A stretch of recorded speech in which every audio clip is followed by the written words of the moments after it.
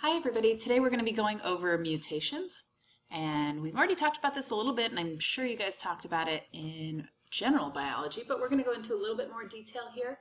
And so I want you to look at this. This is all E. coli bacteria growing here. So it's really not a very harmful strain here. And you see these paper discs here? What they did basically was they took a swab with a sample of bacteria and rubbed it all over this petri dish.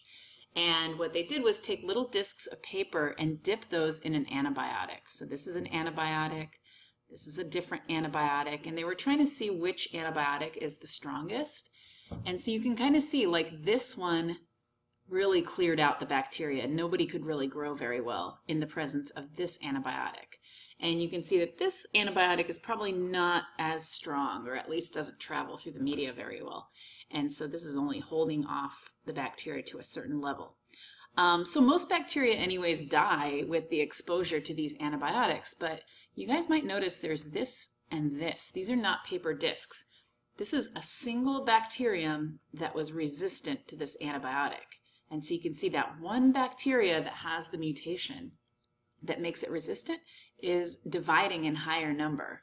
So this one is dividing really well and is like super duper strong and surviving here. Same with this one. You can see it's growing really, really big in the presence of this antibiotic.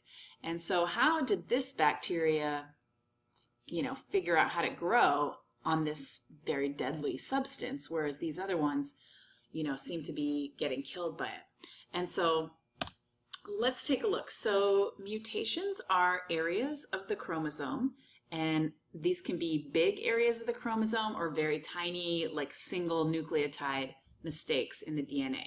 But what happens is there's a difference in the DNA, and if we look in the nucleus and what actually comes out in the organism, we see that it's actually going to change how the organism looks, how it might act, and what its anatomy looks like as well.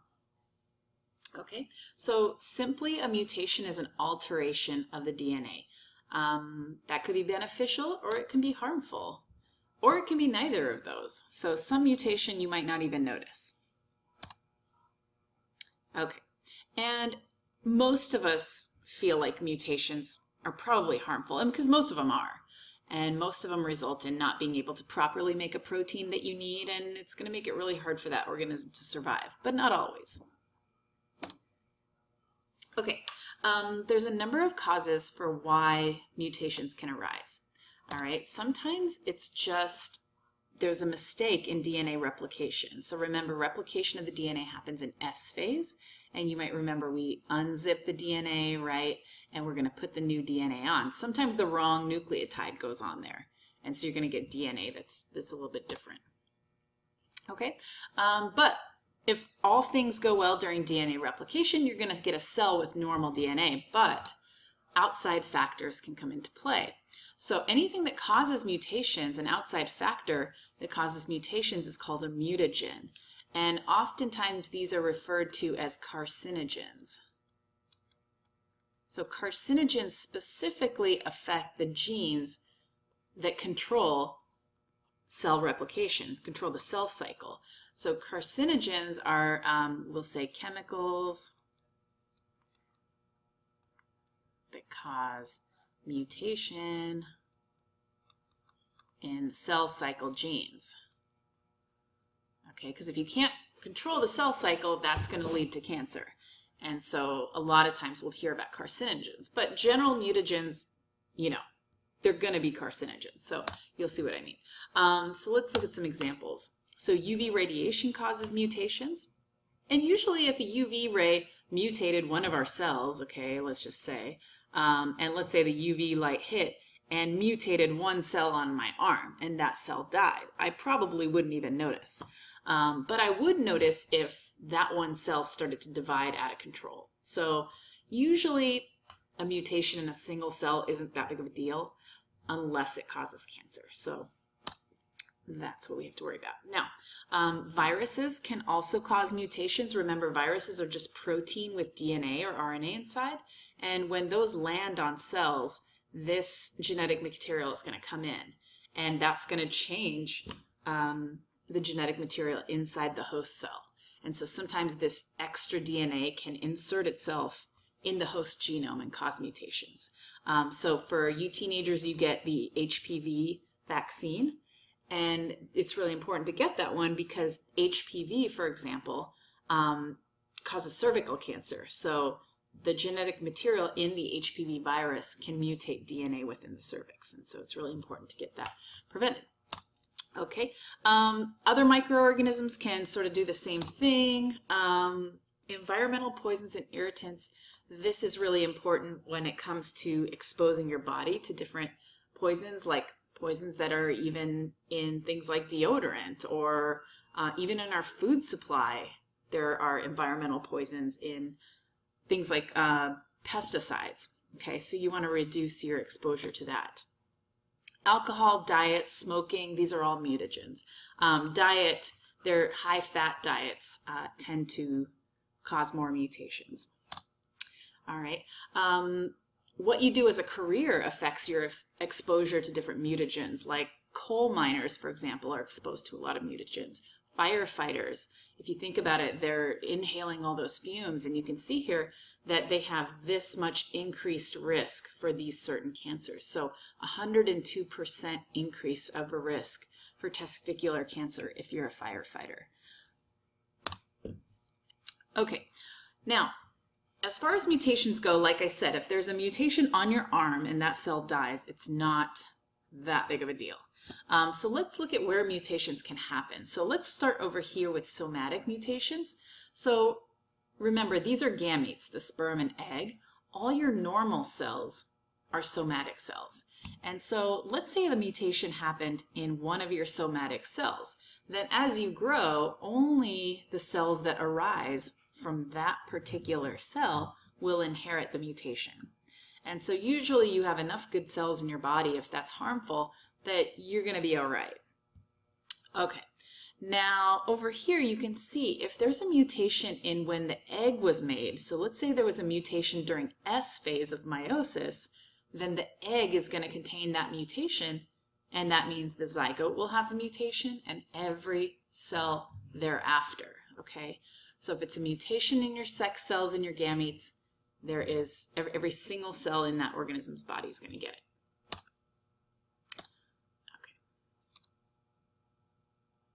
All right, and what's also important is this baby, for example, will pass on the mutation because every cell has it. So that means ovarian cells, testicular cells, they're all going to have it.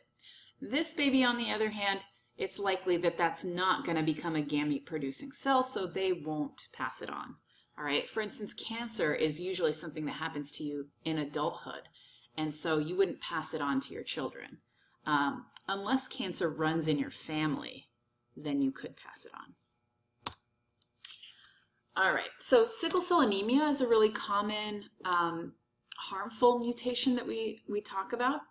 And so it's actually, a normal blood cell looks like this.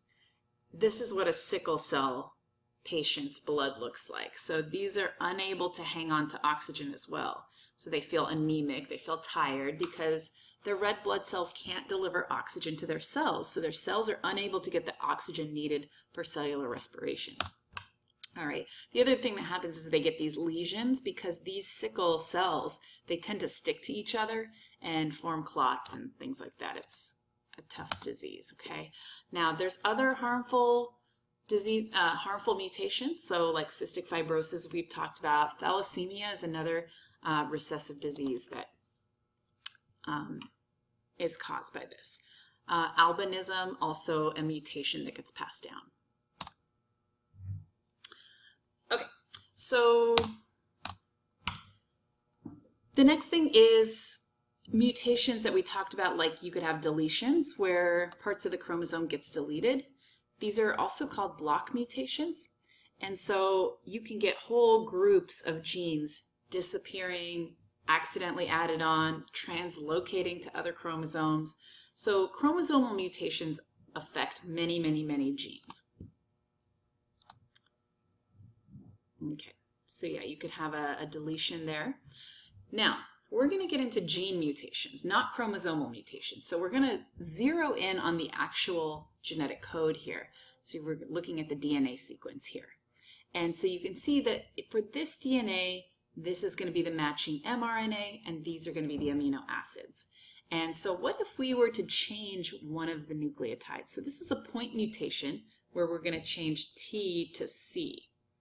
And you can see that's going to change the mRNA too, but it's not going to change the sequence. So you see it's the same amino acid sequence. These are going to fold up the same way, okay?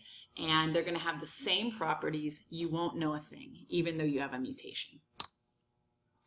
Okay, so a substitution is just when we substitute for another nucleotide there. All right, so it only affects a single gene, not a set of genes. Okay, now, let me click through these for a second. Okay, so let's take a look at this mutation. So, oops. All right, so this is a substitution. They got rearranged a bit, you can see. And so we have the wrong amino acid that's coded in there now. And so this is called a missense. And this may not seem like that big of a deal, a single amino acid being different, but that's actually how sickle cell anemia is inherited. It's just a different amino acid. And just that one will make hemoglobin shaped a lot differently, and it'll make your blood function a lot differently. So if you think about it, you know, if this is the way the protein normally folds up, if there's a different amino acid, that might be a hydrophilic one. So it might cause the whole thing to be different because lysine is hydrophilic and needs to be outside where the water is, okay? Whereas before, it was maybe a hydrophobic amino acid. So you can see this is going to be a lot different than this. All right, a nonsense mutation. Let's take a look at that. Okay. All right, this is also a single substitution, so it's at a single point, all right? And if you take a look, what's going to end up resulting is, I don't know why this is being put over here. This is supposed to be over here. But you can see that this is going to turn it into a stop codon. And so we're actually going to be missing an entire chunk of amino acids. So our protein's going to be super short. It's just going to be kind of nonsense. It's not going to be a whole protein at all. All right.